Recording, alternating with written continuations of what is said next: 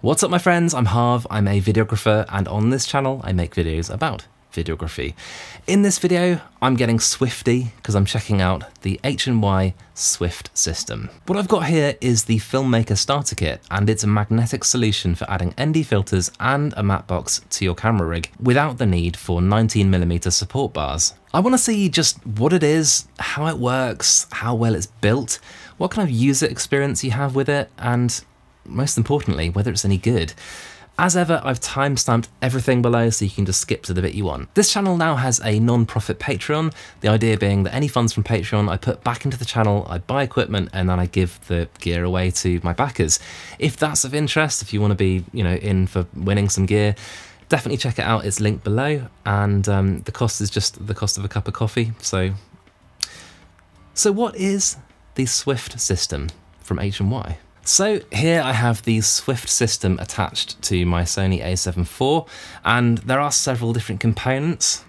Let me show you. So we start with the component I was most excited to get my hands on, and that of course is the matte box. I was struck immediately by just how light this thing is. And then we have the Swift ND filter, which feels solid, but again, I was really struck with the sheer lack of weight of this thing. It attaches to the matte box with a nice snap. I'm also using this magnetic bridge ring, which is just the go-between component between the revoring type products and the Swift system. And then of course I can attach it to a revo ring. The version I have here is the one without any kind of filters, just so I can attach it to any lens with a filter thread between 67 and 82mm. So let's attach it to a rig. Here's mine, albeit stripped down a little bit, there's no microphone. And of course I want to add, the matte box, I want to add the ND filter. So first we start off with the revo ring. As I mentioned, this lets me attach the Swift system to any lens with a filter thread between 67 and 82mm, although you can get lots of different sizes of revo ring via H&Y's site. So I've secured the revo ring, it's magnetized of course, so the ND filter just snaps on, and then the matte box snaps onto that. And they do kind of interlock, which is quite nice. And then to disassemble, it's insanely fast, which is just really handy when you're just on the go.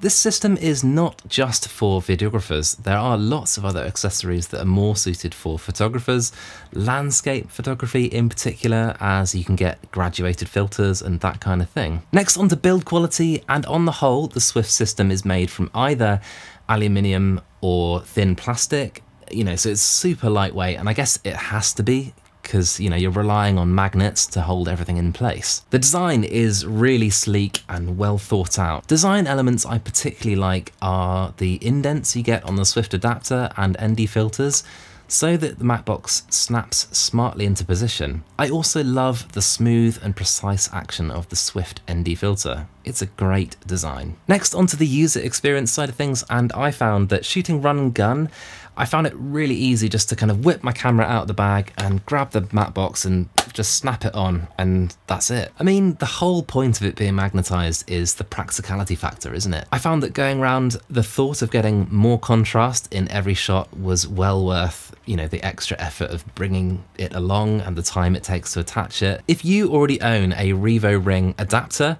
then great, you are ready. You are ready to add Swift components. However, if, like me, you own the ND and polarizing version of the revo ring, things get a little bit more tricky. So this original revo ring ND and polarizing filter is already magnetic, which is just brilliant forethought on H&Y's part. However, when you add the matte box to it, because there are two rings, there's the polarizing ring and the ND ring, tilt the camera the wrong way and it just wants to rotate itself. Don't get me wrong, it's still possible to use that combination. It's just better when you're shooting on, say, a tripod. And it's better off when you position the rings in a certain way so that it can't rotate as easily. I also have a small issue with the Swift ND filter, and that is that it starts at 1.5 stops of ND, and the maximum is 5 stops. And for many video guys, I would argue most video guys, that's not quite enough. In this shot, for example, you can see it's overcast, Quelle surprise, right? I live in England. And I'm shooting on my Sony a7 IV in S-Log3 with maximum ND, and I wasn't comfortable opening up my aperture more than, say, f2.5. In sunlight, I have to imagine I'd have to close it down to at least f4. However, H&Y have got you covered. They actually do a 6 to 9 stop version of the very ND, and there's also the option of adding a clip-on ND, which will be a fixed amount. And they also have drop-in filters that you can use within the Swift system, which includes various flavors of ND and circular polarizers. So just look at this, right? It's a big old stack of lens hoods, and every time I buy a new lens, this isn't all of them either, but I'll just pop those down. And every time I buy a new lens, the lens hood just goes straight on there unstacked. Now, being a video guy, I'm probably never going to use those lens hoods because we like putting ND filters on, and that's kind of annoying because, you know, I definitely will be going around and getting shots, and sometimes you'll come up against flaring, at least reduced contrast. You can see where I'm going with this. Enter the Swift matte box as a solution for this. So I want to show you guys now some with and without footage of this, and I also want to show you what the Swift ND filter looks like from minimum to maximum. Let's do it. So in this shot, I have the matte box attached, and mid-shot, I'm just gonna take it off and see what kind of effect that has on our footage. And boom, straight away you can see massive difference to the contrast. The shadows now look really quite washed out, and looking at them side by side, what a difference. You don't even really need to look at the waveform to see the huge amount of contrast and information lost in those shadows. One thing that I know lots of you are going to ask about in the comment section is there an X pattern on the Swift ND? And no. Going from minimum to maximum ND, I couldn't pick up any kind of X pattern. If you can see some vignette, well, that's from the lens I'm using, which is the Sigma 50mm f1.4. Anyway, now it's time for my pros and cons, and I'll start with the pros because I'm a glass half full kind of guy. So firstly, the pros, and I love the excellent, very thoughtful design of this system. The convenience factor is just off the scale. The build quality is really good throughout, and I love how lightweight it is. This is just such an innovative concept. I heard rumblings about this project when I first reviewed the revoring, and I was excited. The matte box makes a significant difference versus without it. Big surprise, right? But you know, that's what you want. I couldn't detect any kind of X pattern from the Swift ND on its maximum setting, and that's always a good thing. And then the cons, and the Swift variable ND is only 5 stops. I'd argue it's not the most practical when you use this new system with the original revoring ND, but